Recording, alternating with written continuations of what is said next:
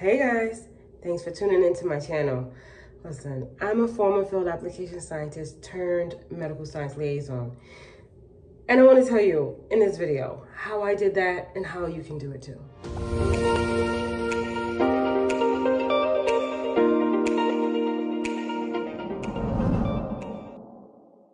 Hi, I am Dr. Viola Lanier and I'm a medical science liaison.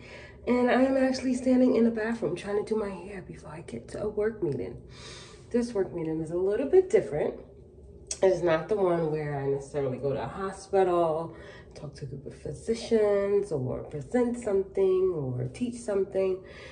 It is literally a meeting where I'm going to meet up with my coworkers at a headquarters in New York City. So, I think I'm dressed a little bit more casually, kind of. At least, well, my bottom half, a little bit.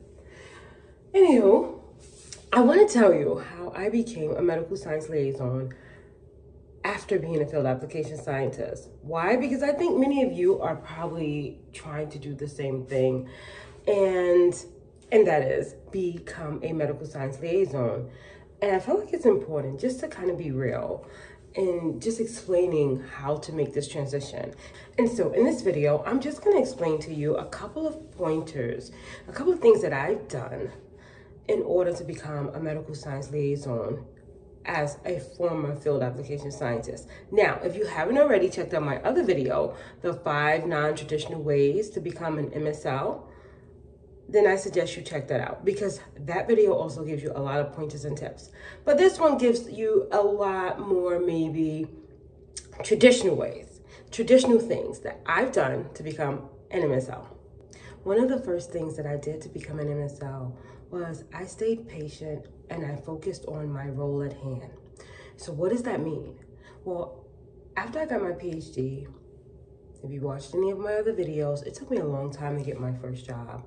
I finally got a job as a field application specialist. After I became a field application specialist, I focused on progressing in that role. I wanted to get better in that role. I wanted to learn more in that role. And so I was a field application specialist, field application scientist, subject matter expert, which I consider kind of like a molded role, very similar. But I focused on literally those roles. How do I become really good? I really no longer applied for the MSL position while I was within those roles. The one time that I did, again, was when I was in between roles, when I didn't have a job at the time.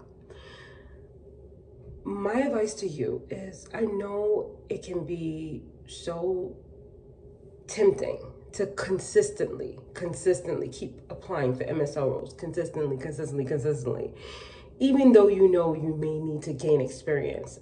And my suggestion is to maybe just focus on growing and improving in the role that you have at hand. Get really good at it, really good at it. Network. Talk to people, tell them what your main goal is, that's okay. But instead of focusing so much on, I just want to be an MSL, so I can't focus on my current role and I'm just going to keep applying to all MSL positions, really embrace the role that you've been given, improve in that, and eventually later on, as you get better and you continue to start applying again, maybe, just maybe, you'll either come across the right person or you'll come across the role that's an MSL role. All right, guys, so I'm sorry, but I have to move around this room because I have to get ready for my meeting, and I'm really doing this video because I'm thinking about you, and I'm thinking about, I'm grateful to be here. How did I get here, and how can I help others to get here too? And thus, my second piece is to watch YouTube videos. You're doing it right now. And I would say, don't get so stuck on one particular person who's going to tell you how to become a medical science liaison. Why? Because we're all different. We all have these different journeys, these different ways and methods that we've used to become an MSL.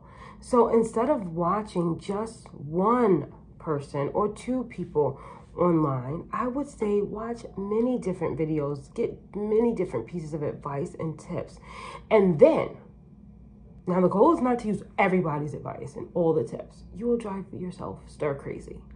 I would say start to write down the advice and the tips that speak out the loudest to you, that relate more to your authenticity. You want to be authentic when you show up as, hey, I want to be an MSL to a company. And so in order to be authentic, in order for them to see that you're an authentic person, or you have this authentic drive to be an MSL, then you have to start using the advice and tips that are authentic to you, to your character, to your personality. And so when you're watching these mini videos, start writing down 1 or 2 or 3 things that you feel like would be beneficial and authentic to you.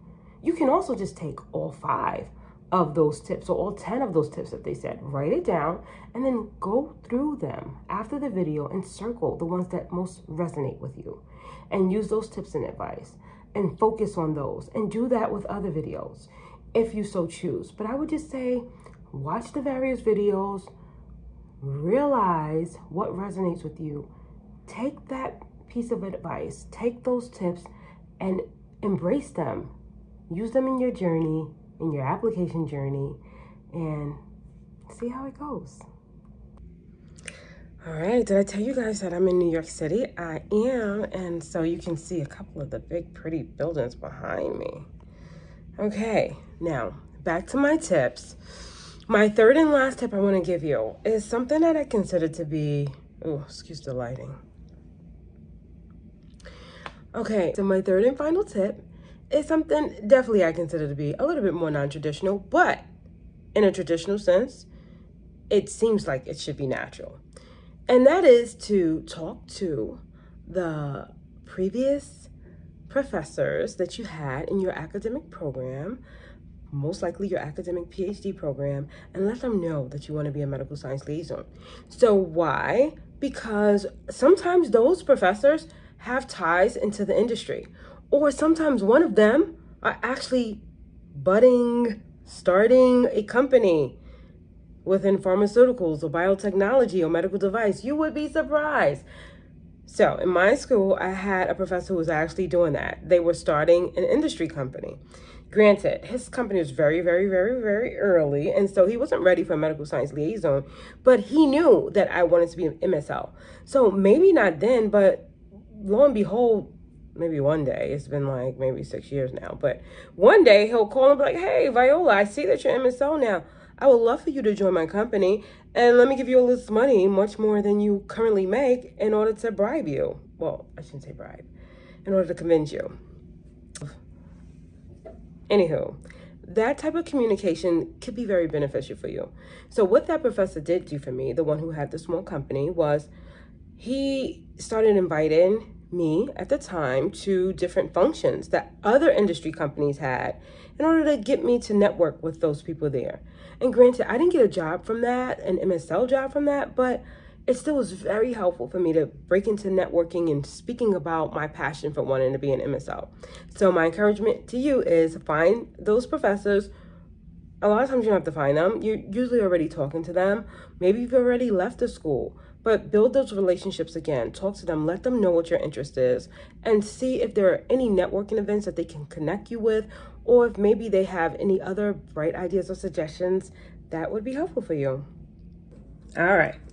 So, am I really doing my nails right now? Yeah, because I forgot to do them last night. And so I'm going to paint and talk air dry with probably 10 minutes to leave and hope for the best.